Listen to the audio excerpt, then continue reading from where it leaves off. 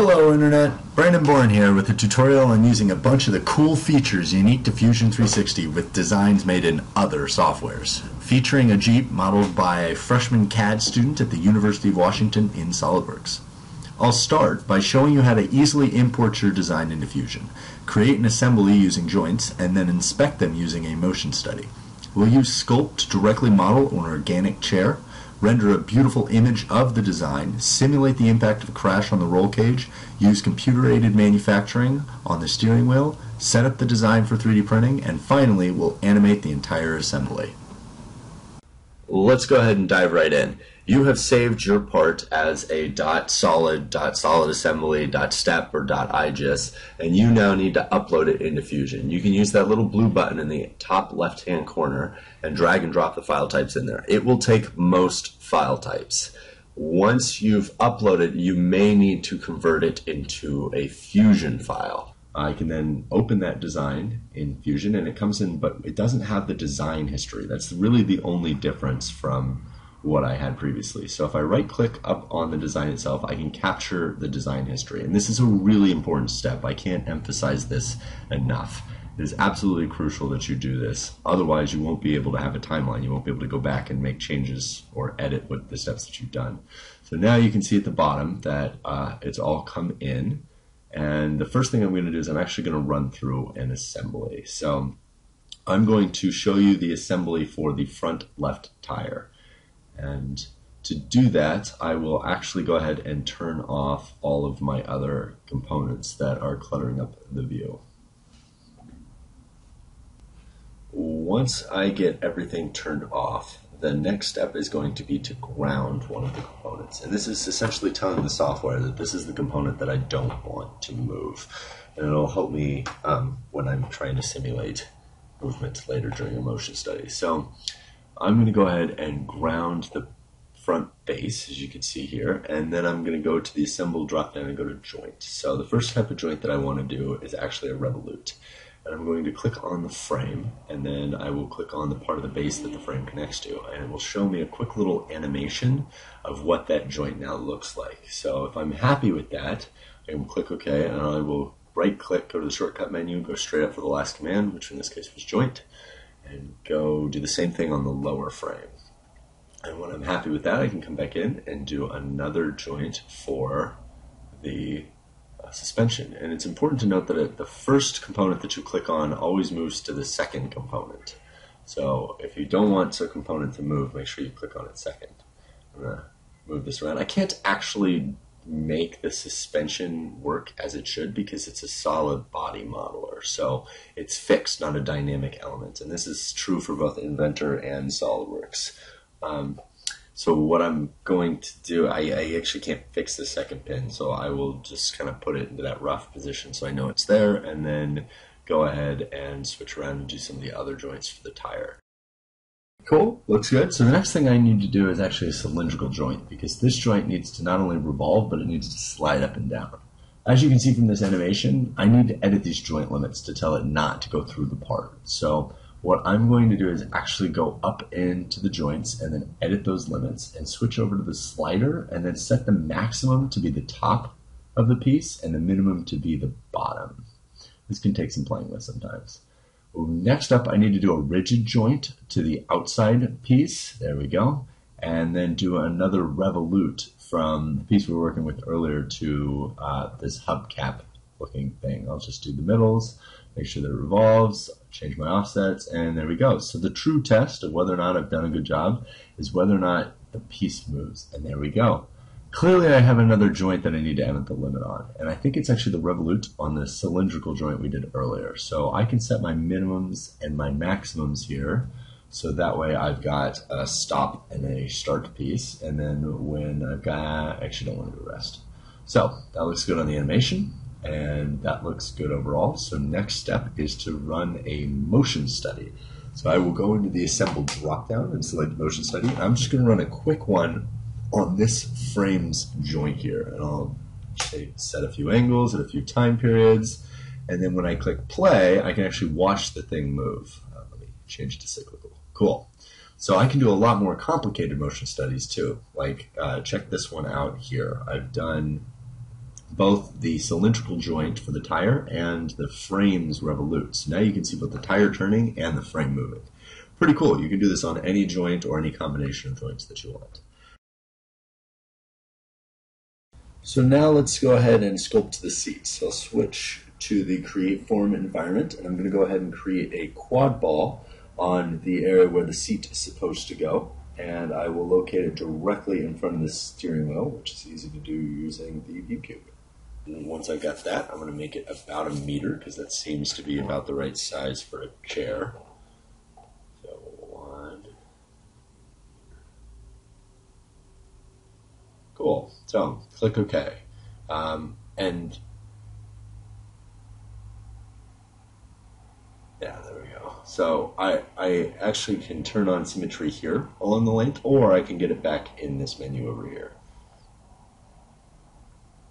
If I want to get it through that menu, what I do is I click Mirror Internal Symmetry and then just click the 2 faces that I want to be symmetrical, and the green line will be popping between them. I have to do that before things are unsymmetrical, though. That's important to keep in mind.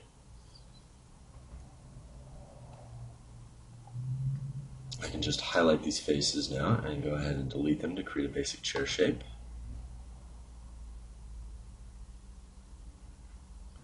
So I'm actually going to model off of an image. So I will go to Insert Canvas, and I found this image online of a razor chair. So I'm going to put it on the main frame and then drag it in position and scale it to size. Click Display Through, move it to where I want it. Cool. Okay. Nice. So now I can go ahead and get to modeling after I move the chair into position. So to start with, I'm actually going to make it a little bit skinnier.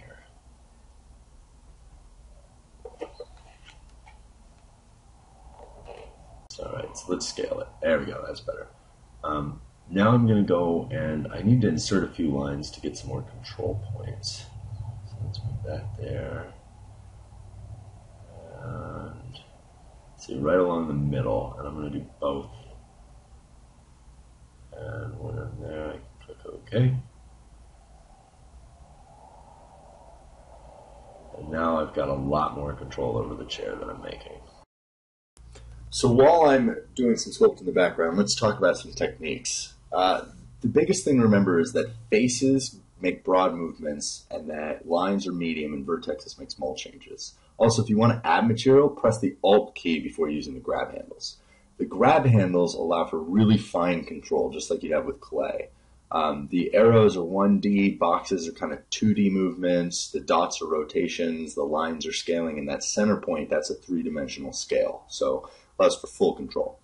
Finally, the Modify menu has all of the other commands that you might need. If you need to add more lines, you can insert edges or use a subdivide. You can crease things to make them sharp rather than organic and sculpted. The options are truly limitless. So now that I've got a body that I like, I can go ahead and thicken it. So Modify, Thicken, and this turns a surface model, which is what this chair is right now, into a 3-dimensional solid body, which is important for modeling. So I'll change it to soft to keep it a nice organic shape. I'm going to move it so that I'm not hitting the frame anywhere.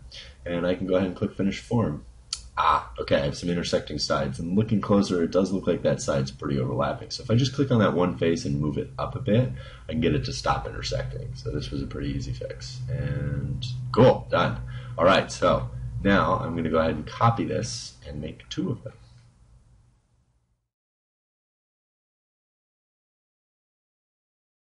I'll go ahead and copy, paste, and move it into position, then change it into a component, rename it. And next up, I'm going to switch into the render environment. So it comes in like this, and it looks pretty good, but it's not using the Fusion default materials, which can make it look even better. So to begin with, I'm going to bring up the Appearance menu, and I'm going to actually, if you've done something previously, you've got all of these generic things in there. So I can select which objects it's been applied to, and then just drag and drop my new material from Fusion into that area, and everything updates. And I can right click and edit and change the color to whatever I want it to be, and when I'm done, it updates. So what's really cool about this is you can add carbon fiber. Like, we have so many materials in here that just render beautifully. It's super easy to do. And if you don't want to just do components, up at the top, You can either grab components like that, or you can do faces. So I'm going to just drag and drop that rubber, and you can see here the difference between the two materials there. You can even shift select multiple different areas and drag and drop the rubber onto one of them and have it apply to all. You can also use the browser for this. So I'm going to do this for the rest of everything, and this is the final result. So when I'm here, I'm going to go ahead and do a cloud rendering, which will take about 10 minutes. Awesome. And once I hit start, eventually it will pop up down in the rendering gallery below. While we're waiting, I'll show you the simulation environment, which is new and pretty awesome. Simulation at this point has two different types of studies that you can do, a static stress and a modal frequency. So let's do a static stress. The first thing I need to do is turn off all of the components that I'm not going to study.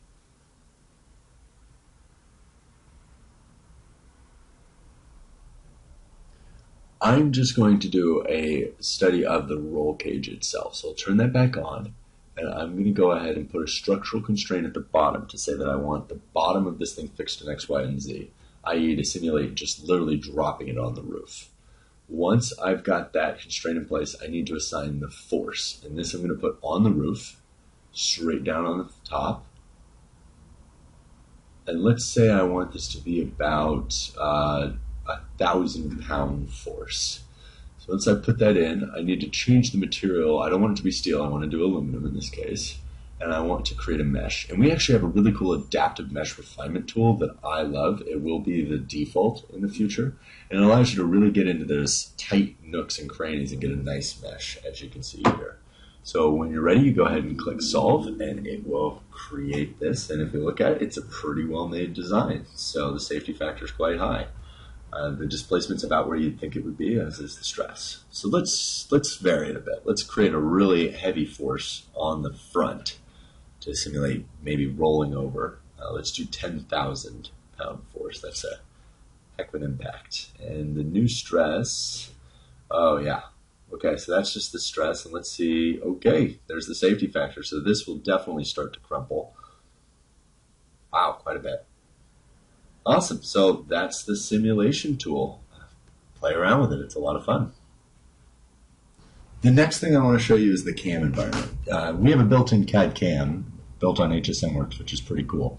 Once you have an item that you want to go ahead and CAM, you have to set up the stock. And you can click just the model itself that you want to do it, and then orient the axis, making sure that Z is up. And once you've got that, you can play with it a bit. And the next thing you need to do is generate a toolpath. So I like adaptive clearing. It works pretty well. Set my stock boundaries, choose my tool, in this case, 1/4 inch flat. And then I can go ahead and actually, once it's done generating the toolpath, I can simulate that toolpath and actually watch it cut away the stock. If it's going too slow, I can speed it up a bit. So this way you can actually use computer-aided manufacturing on the parts you've already designed. So we also have a built-in platform for 3D printing called Spark. You can use a bunch of different tools, but I like the Print Studio. And once you pull something in, you can scale it to the right size, and then you can generate these custom supports, which are amazing. They can print just about anything. I've had incredible luck with overhangs. Finally, I want to show you the animation environment. So the animation environment allows you to use components and just kind of create a step-by-step video of how all your components come together. So this is just a quick and easy tool that allows you to show your designs quite well. And you can do a lot of really cool stuff with this. So one of the easiest is to do an auto explode, and this will show how all of your components come apart and then reassemble. And then you can select those and move them into position and then change the view screen. So at the end, you have a really cool video that really demonstrates how your design functions. The other thing that you can do with this is you can actually do an auto home. So once it's all come apart, you can bring it back together pretty easily. And it gives you a pretty nice looking final product. Alrighty, that's everything, guys. I hope you enjoyed this little training video, and you'll check out Fusion for more of the awesome things it can do. Take care, and as always, let me know if you have any questions.